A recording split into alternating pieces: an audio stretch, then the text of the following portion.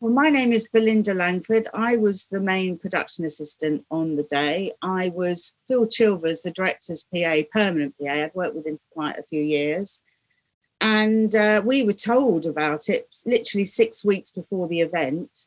So there were basically me and Phil Chilvers, Mike Appleton, the editor, and Nicola Hegarty, who's the secretary. That's what I remember. And then basically the four of us set the whole thing up, really. It was just four of us. And I basically went off and did a budget for the whole thing. I had to go off for 2 days. My head of department said to me, Belinda, you can go anywhere you like, but come back with a budget.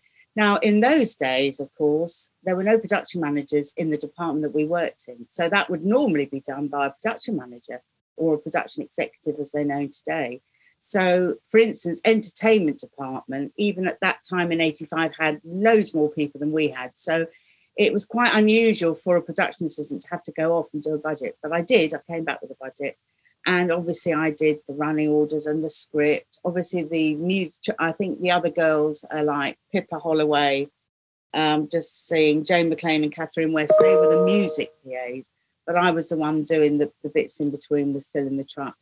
And as Catherine said, the truck was tiny. We were literally squeezed up. There was only four of us. I think it was me, Phil, the vision mixer, and the technical manager at the other end of the scanner. It was literally the smallest scanner there was. And also the fact that BBC Sport always took priority. So they had the lovely big scanners to do their big sports events, and we had to be stuck with this tiny, tiny scanner. And then I had Jane Temple, who was another production assistant who sat behind me, and her job on the day was to watch the feed, which was a little tiny monitor in the corner of the scanner, which was the feed from Philadelphia. And so her job was to start a stopwatch and tell us when the American performer came on, so that we knew when they started, and so then we could work out how long they had left on their set, and then we could obviously go over to there when we knew there was enough time to fill in on the show on the day.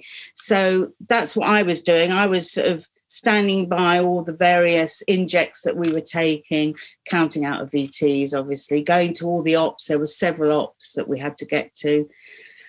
And I think, as Charlie said, and I don't remember this, but Charlie said that she was there to take over for me when I wanted a break. But I really, really don't remember that. All I know was that I was Phil's PA and I was sticking there for the whole time. So I got there at 8 o'clock in the morning and finished at 4 in the morning, I think it was. And I remember when I got my taxi, I physically couldn't, or I mentally couldn't even say my name. My brain had just gone.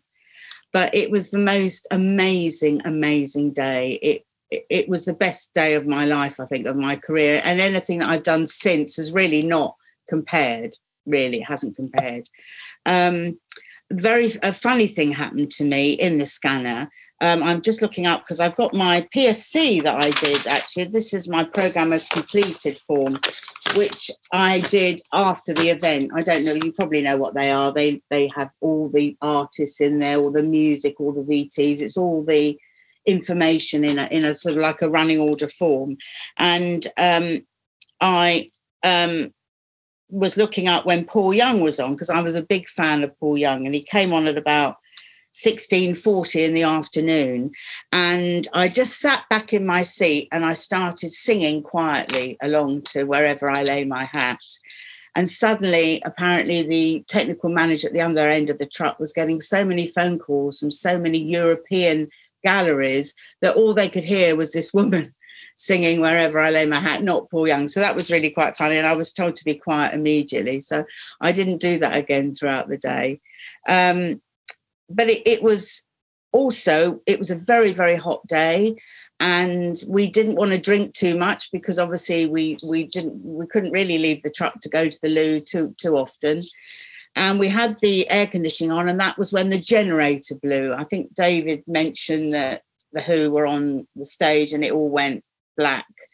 And that was because apparently we had this air conditioning going and it blew the generator. So we couldn't have the air conditioning on anymore. So we were sweltering in the heat of that particular day.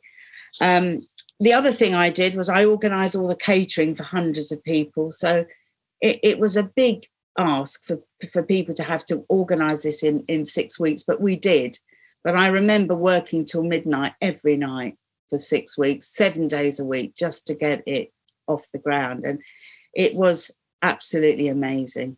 I can't really say any more about it. It was just the best day of my life, really, of my working life.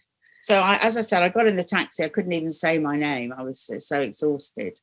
And on the Monday morning, I was back in the office because I had to do the paperwork. But also, I don't know whether you were aware that there was a book written 13 days after the event, which was this one, I think. Let me show you. It was this one here.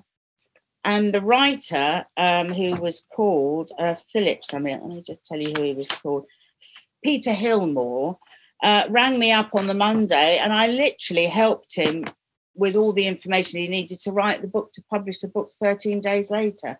And it was lovely because he put my name in the book to say, thank you, Belinda. He actually said, thank you, Mike Appleton and Linda Langford, which is a shame he didn't get my full name right. But nevertheless, it was a great thing to have been involved in. So that's what I did for the next 2 weeks. I was talking to him and doing all that paperwork that I told you was pages and pages and pages long, this thing. So, and that's all I've got from it. I don't have a badge. I don't have a script, nothing.